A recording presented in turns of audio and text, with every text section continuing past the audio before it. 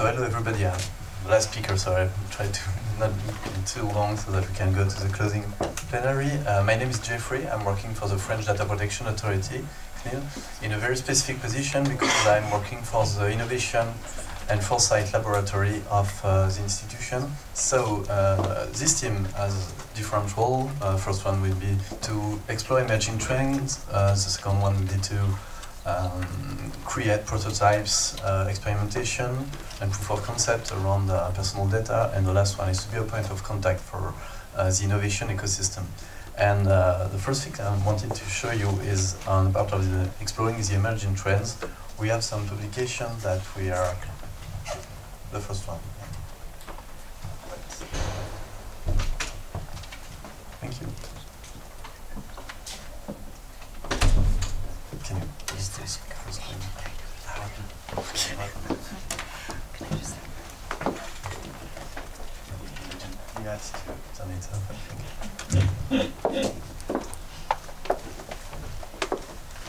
It's a good one. You have the good one.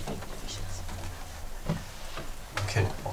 Maybe I will do it without the slide for the moment. It's not a problem. So we published a document called "The Platform of the Cities," which is about smart cities and the public policy issues we have around the use of personal data and the new types of services we have in cities. And we used, in fact, design fiction as a tool to find the new ways of thinking about this topic. And I just wanted to show you some of the results of that. And I think I've destroyed the computer.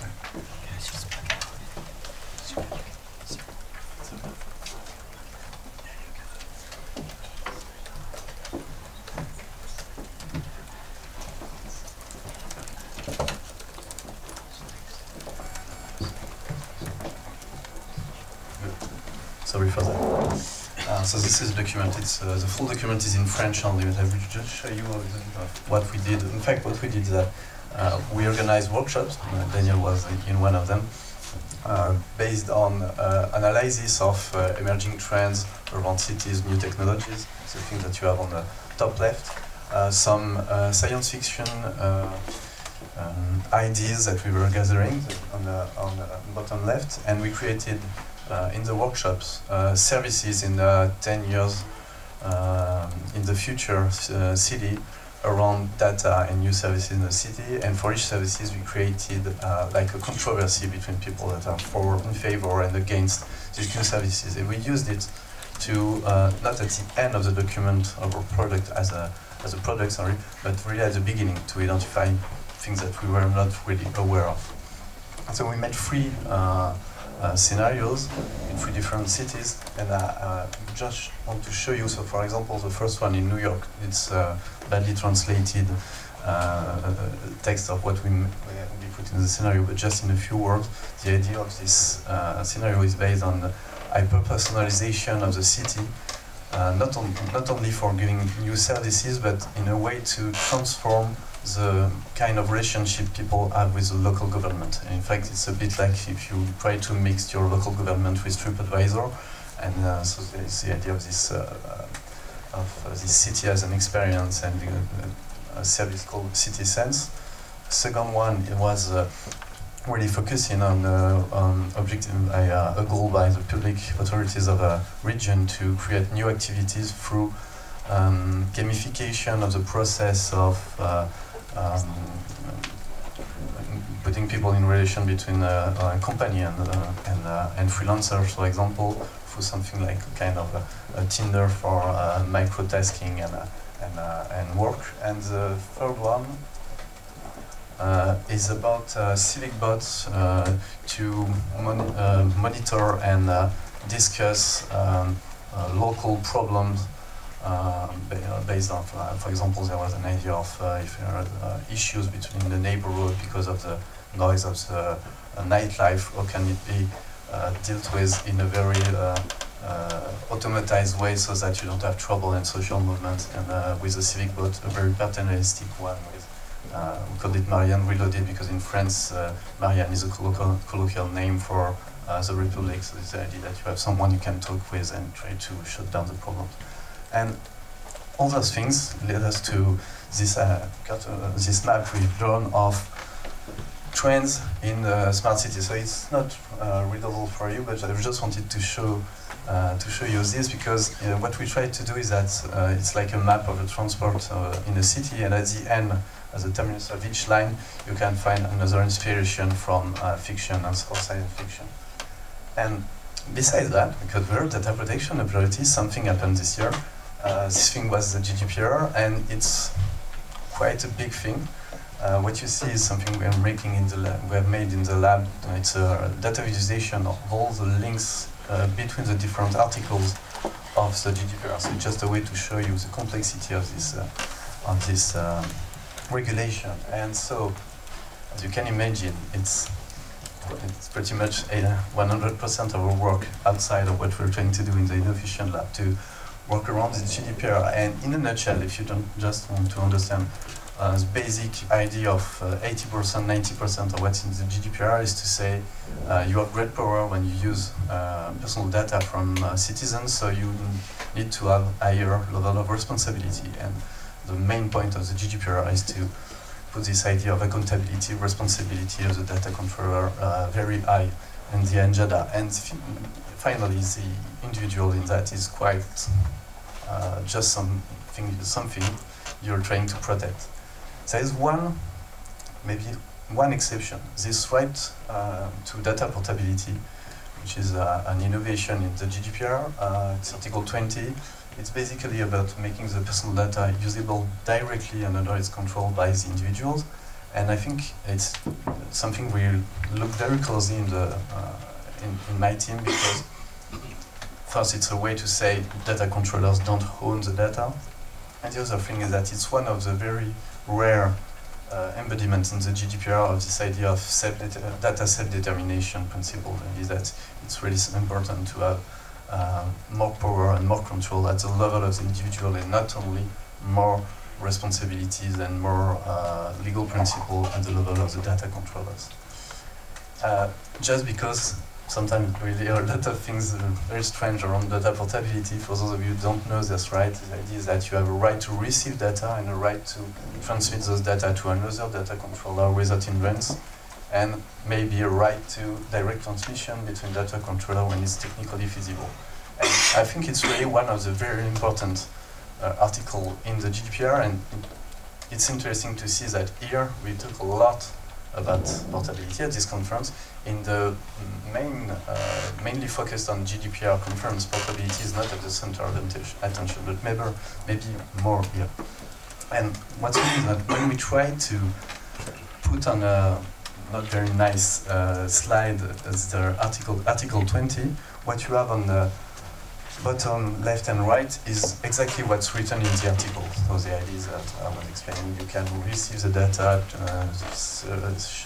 store it, and then share with another data controller.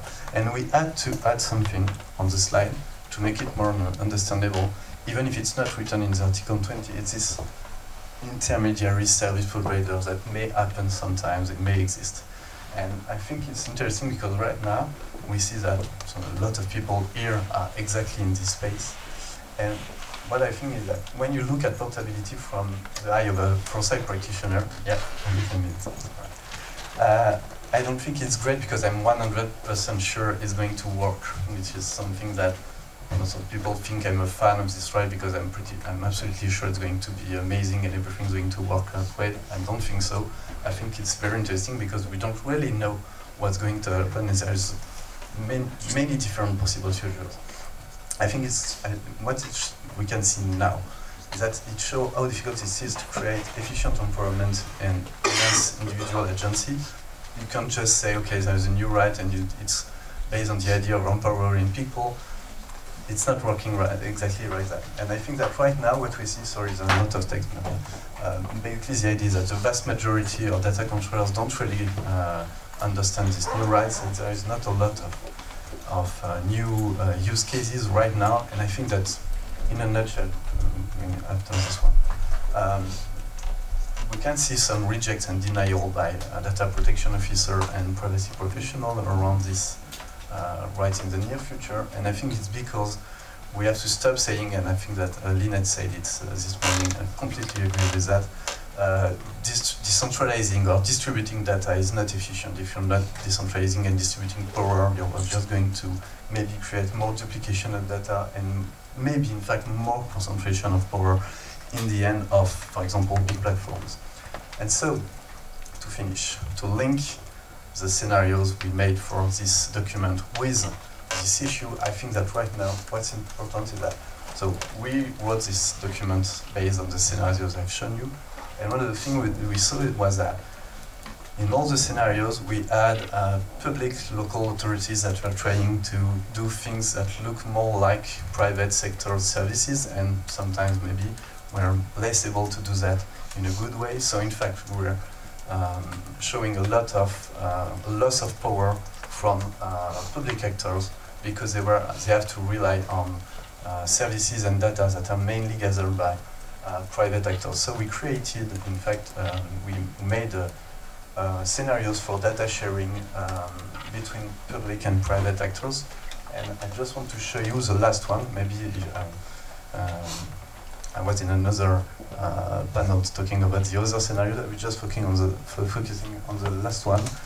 The idea of citizen portability. We made it so that when people talk about portability, it's always about, and it's really the last slide, then focusing on switching from one service to another. For example, putting your photos from Google Photos to Flickr, or the other way around, or going from your bank account in Bank 1 to a bank account in Bank 2.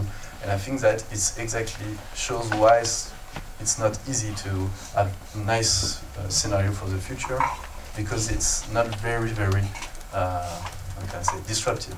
So we were trying to create this idea of citizen portability, the idea that maybe if we give back more data to citizens, they could share this data for general interest, public interest project, research project, and that what we really need to do in the future is not to focus solely on this idea of empowering individuals, giving them back data, but creating public or commons governance systems for new way of sharing data and using them, for example, for general and public interest scenarios. And I really think that this idea around data commons, and I was very happy to see that this debate is very important in this conference. I heard that a lot during those 3 days. I think this is the way we need to go if we want to see, let's say, more desirable future for the MyData ecosystem. So it's not my data only anymore, but my and our data. And I think we really needed to focus on that in the near future. Thank you, and sorry to be